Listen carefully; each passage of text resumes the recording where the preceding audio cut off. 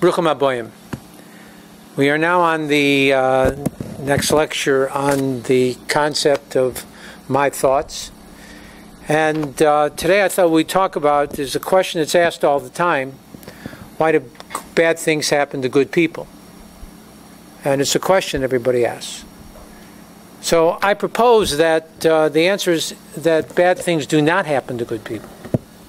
But what does happen is sometimes bitter things happen to good people, but never bad. What does that mean, bitter? Imagine if a person has a pain in their foot, and they take a capsule, and with that capsule, takes the pain away from their foot. What is it? It's good. Well, what if there was no capsule, and that same medicine would have to be put on someone's tongue? The medicine would taste bitter, but your foot would still feel better. So the truth is, medicine by its very nature is not made to taste good unless it's a child's medicine.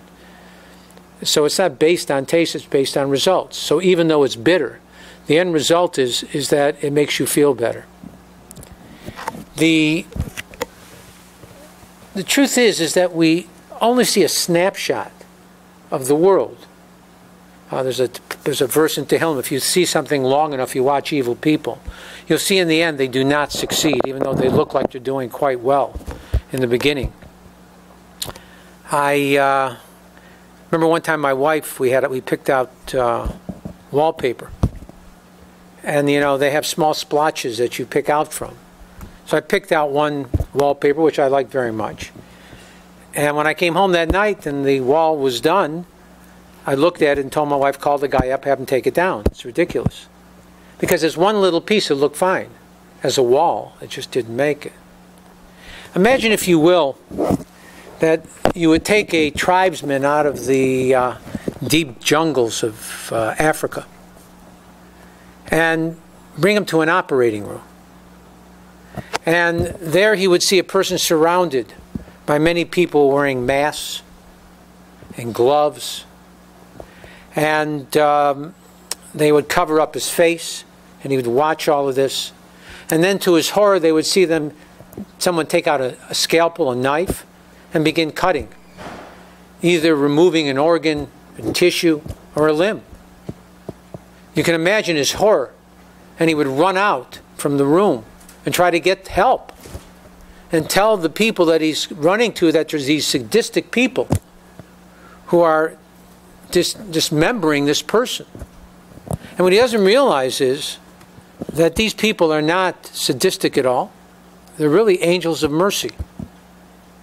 What they're doing is helping this person, giving this person life. And in reality, we know that the pasuk says, Olam Chesed Yibana, that the world was created for kindness. And a person needs to know that everything in this world is a reflection of the world above.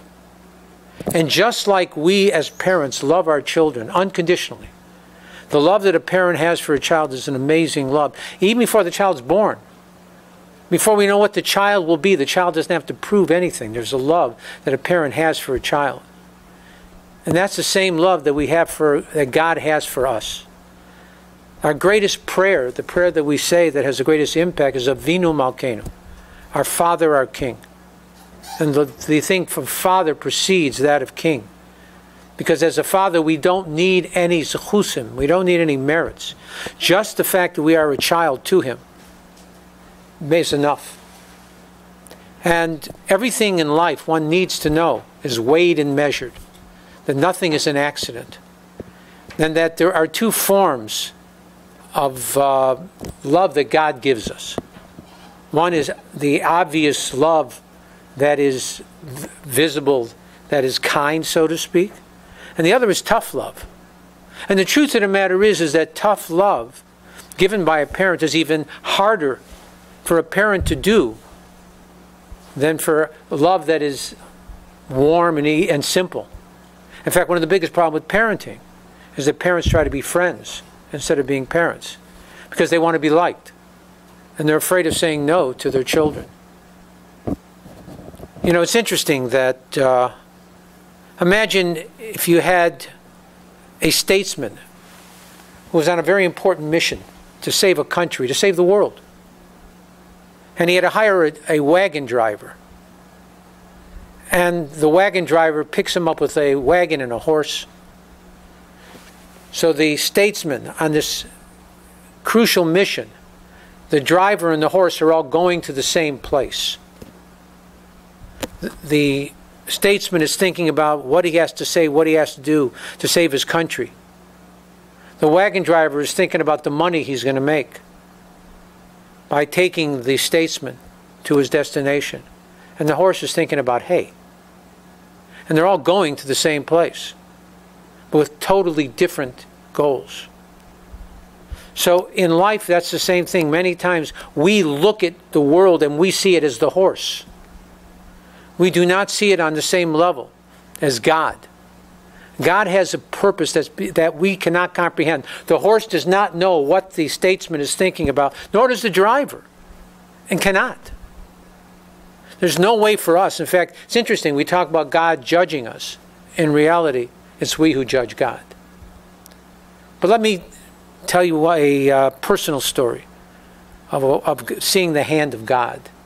So there was an article, there was a story, this was written in the Jewish press. Happened to my mother-in-law probably some 15, 20 years ago. When my wife and I got married, we weren't religious at all. In fact, she knew very little about religion, and her mother had given her very little religious background because she had very little religious background as well. And when we got married again, it was, I didn't even know she was Jewish when we first started dating. So religion had no basis for it. But as the years went on, when my son was born, I became a Baal Tshuva. And we started to get religious. Somehow, some way, it was interesting that my mother-in-law was watching our growth. And lo and behold, I found out that she was starting to light Shabbos candles. And you can imagine our joy when we found out that every Shabbos, Friday night, she was lighting Shabbos candles in her house. She wasn't keeping Shabbos. She had a business that she ran out of her basement. There was an entrance from the street. But every Shabbos religiously, she would light the Shabbos candles. And then she'd go down and do what she had to do. But the Shabbos candles were lit. And I was moved, deeply moved.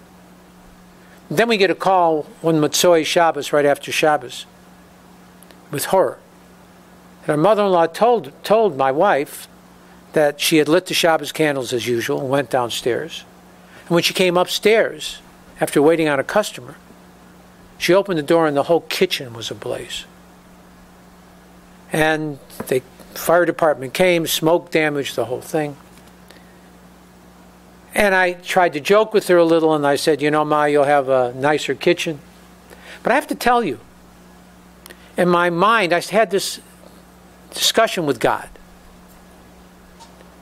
And I'm saying to him, let's understand this. I get the woman to light Shabbos candles, you burn down her kitchen. Why does that make sense? You know, you should have had her win a lottery. Something special, or at least nothing negative. But to burn down her kitchen for lighting, it's the Shabbos candles. If you're going to have something, you know, a cigarette, whatever, but Shabbos candles? The Shabbos candles burn down her kitchen? It was quiet. And I just thought to myself, Gam Zu L'Tova. Everything is for the best. Whether I understand it or not, somehow, some way, this has to have a good purpose to it. But I have to be honest with you, I sure couldn't figure out what. And my mother-in-law went through the aggravation of working with the insurance company. But finally she settled up. And she started they did work on this new kitchen. And to my amazement, she continued to light Shabbos candles. She put them in the sink, but she continued to light Shabbos candles. And I was amazed. I'm not so sure that I would have continued to do so. But she did. And weeks later, we get a call, and then everything made sense. Sometimes God opens our eyes and lets us see the end of the picture. What had happened was when they moved into this house some years before, it was a 2-story home, And they were living there themselves, and they wanted a big master suite. So they took out the wall between two bedrooms. And over the years, a crack had developed in the ceiling that was over their bed in this master suite. So we all have this in our houses. In fact, sometimes when we go to sell a house, we fix everything up that we meant through all the years that we lived there. We don't want to move anymore because now the house is really together. But we have little things here and there that it just doesn't pay to get a contractor in and cost a fortune to do. But when we do have a contractor, then we have him fix this, that, and the other, and he likes it too, makes some extra money. So while this contractor was in the house fixing her kitchen, she said to him, "Can you please go in my master bedroom, and there's a crack in the ceiling. Tell me how much it would cost to plaster it and to repaint it." He said, "Sure." He came back not long afterwards, and he was white as a sheet.